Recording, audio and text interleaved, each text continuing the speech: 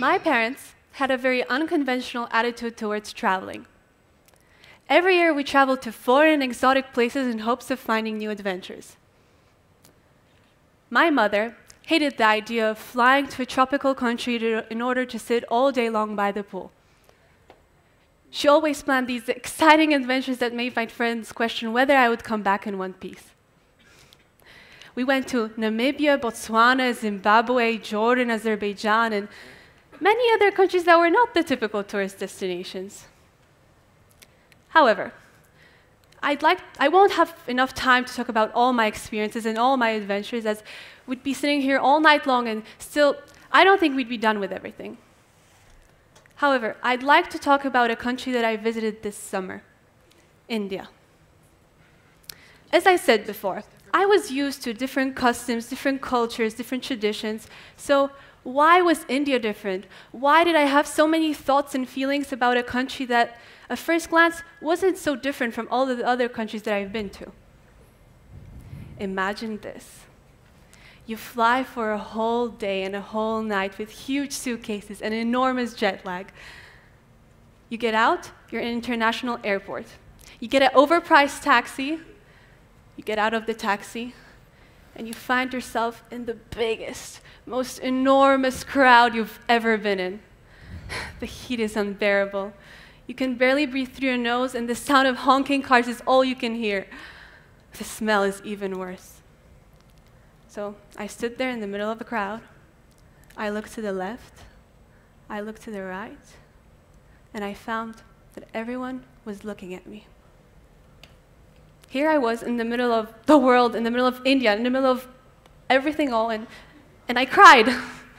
And I thought I was used to all the heat and the crowds and everything in between, but there I was in the middle of it all, and I found out something new about myself. I believe that this is India. She not only teaches you something new about yourself, but also about the world, the real world. I stayed in India for a whole month, and let me tell you this. She's definitely not easy to understand. She's someone that you either fall in love with as soon as you see her, or someone that you hate and never want to see again. For me, it wasn't love at first sight. I wanted to go back home as soon as I arrived. I hated the fact that people were coming up to me and wanted to take pictures of me. I hated the fact that I had to take my shoes off in buildings where the floor was completely covered in everything. I was sad by the fact that people were living on the streets with nothing but a carton box. But after some time, I adapted. And I saw a different side of India, a more beautiful one. And I found that there are lessons that she wants to give to us. Now, what you should know about India is that she's the home of many religions. I've never in my life been to so many mosques, Hindu, Buddhist temples, and Sikh shrines. But what was beautiful about seeing these temples was seeing how India respected you no matter what religion you believed in. No matter if you're a Buddhist or Muslim or whatever you were, you'd be appreciated and accepted. People were proud to be who they are and wanted everyone else to encourage everyone else to be just what they are. They wanted to teach everyone about their religion as well as learn about others, and I found that new but inspiring at the same time. How did I start thinking about all of this? Well, I remember flying to Dharamsala, a small village located in the Himalayan mountains.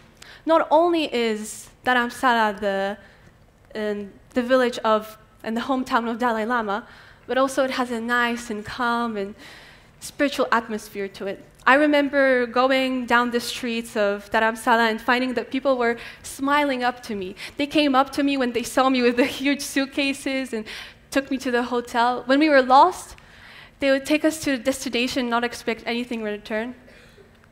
The people there were kind, and I had no words. But this isn't why Dharamsala stuck in my mind, and not why I have a vivid picture of it. The reason why is, well, let me get to that. we decided we would visit the Dalai Lama temple, a small temple located up north. Why? Well, all the guides in the books said that we should visit the Dalai Lama temple, so we went. We went inside, we took our shoes off, and then we saw a group of people sitting in a circle, sitting on praying mats and chanting mantras or drinking tea, eating bread, and, well, we decided to tiptoe inside. We sat down on the mat, and of course we were offered a cup of tea, and as we were sitting there, we realized that the fact that everyone was eating and drinking wasn't the most surprising aspect of it all. We looked around and we realized that there was Hindus and Buddhists and Muslims and Sikhs and any kind of religion you wanted, just like us, gathered there, learning about Buddhism. Now, I remember feeling at one with the world, seeing how people with such different views and such different spectrums could sit in a room and want to learn about something else in themselves. That was inspiring. This got me thinking, does this happen in our European world? With refugee crisis and the constant battle with prejudice and xenophobia and discrimination? I think this is one of the main lessons that should be learned from India. All right, how many of us here think they spend enough time with their families? Raise up. Okay, I see, all right. Well, in India, family is taking as top priority. Nothing above family. How do I know this? Well, another story. After a very, very long tour, a huge tour of one of the cities, we were invited to our tour guide's house. As we entered the house, we had his mother, his father, his wife, his grandchildren, his children, his sisters, and later on, his neighbors came around. We all sat again in a circle while drinking tea and eating bread, of course. We talked about various matters. We talked about India's economic situation, about poverty, about corruption. But we also talked about the community they live in. They told me a story about how during the winters, people from 2 villages away or just a block away would come up to their house in the same room as we were sitting and would tell each other stories by knitting and sewing and drinking tea, of course. And I was astonished. Wow. I don't remember saying more than hello to my neighbors, let alone remember the name. And this all sounded surreal. Well, I think this is another example of a lesson that should be learned from India. We seem to be isolated in this bubble where it's always schoolwork, schoolwork, schoolwork, and we sometimes forget to look up from our phones and realize that, hey, we should spend more time with our friends, with our family.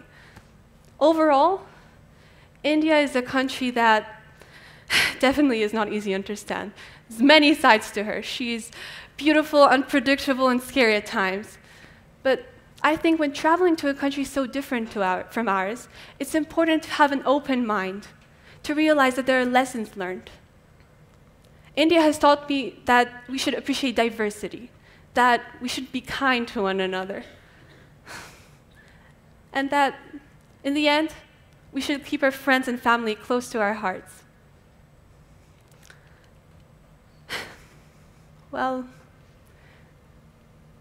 I think in the end, it's important to travel. Since we are the future, we should not be afraid of all of the world lessons that should be learned from each country. Thank you for your attention.